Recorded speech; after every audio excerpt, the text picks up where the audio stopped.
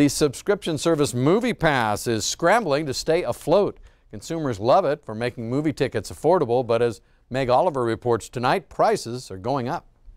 Emily Scheuer used her Moviepass just a few days ago to see the Mamma Mia sequel. She's one of 3 million members who were paying $10 a month to see up to a movie a day in theaters. I've had it since January, so it's been 6 months, and I've probably used it to see 12 to 15 movies. Wow. But a few days ago, the bottom fell out when a cash crunch at Moviepass led to service outages. And it's this error making reservation. I don't know, it was pretty frustrating. Now the company is raising its rate by 50% to about $15 a month, and it's restricting tickets for major releases. That's what happened this weekend with the opening of the newest Mission Impossible. Moviepass holders were blocked from getting tickets.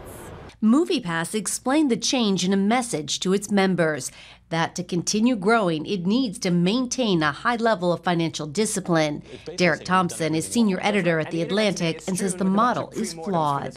It's not a business model. It is a consumer giveaway. They can use that card every single day to buy movie tickets, but Moviepass still has to pay full freight for each movie ticket. Scheuer says she's not sure she'll continue her membership after the price goes up. It's really frustrating when the problems happen, and so that's kind of a question that I'm dealing with. But she says it was great during Oscar season.